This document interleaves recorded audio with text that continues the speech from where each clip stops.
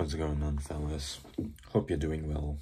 I know I certainly am not, because I just did 15 hours of FMC this past weekend, which is 15 more hours than I am used to. But something funny did come out of this comp, which is that I got a 22 single on the first scramble of the first round of FMC West Melbourne, and it just happened to also be the best result on that scramble. Somehow I just got really lucky and beat even the DI users, which I'm really not this good. This is all luck. They are way better than me. I just got lucky. And this is also part of the WR best possible mean, which, if you don't know what that is basically when you take an FMC round, you take the best result on every scramble, you put it together and make a mean. I believe the mean is 19.6, but I'm nowhere near as good as them. I don't even do this event seriously. All my FMC solves are only in comp. Anyway, this was a really easy scramble for block building. I really don't know much apart from that. And I actually wrote down a double-digit number of EOs, which is very rare for me, considering how lazy I am. But I went for white EO.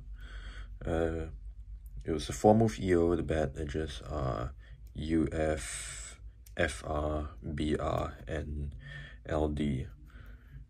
There were a couple of 3-move EOs, especially on green front, but I did not find anything good from them, I think. So I did R, U2, B2, put them all in one phase, then U, make them good. Okay, now I do F, R prime, F2 to make this square, and then I also have this square, which was actually already formed once I finished EO, so once again, very lucky. The L prime connected to this, and R prime connected to this. Now I have a pseudo this block.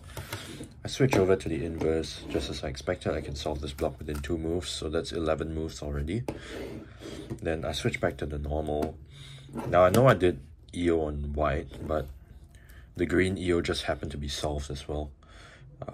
So I go B2 to pair this up, U2, L prime to make this, B2, and then L, and would you look at that, I'm left with 5C.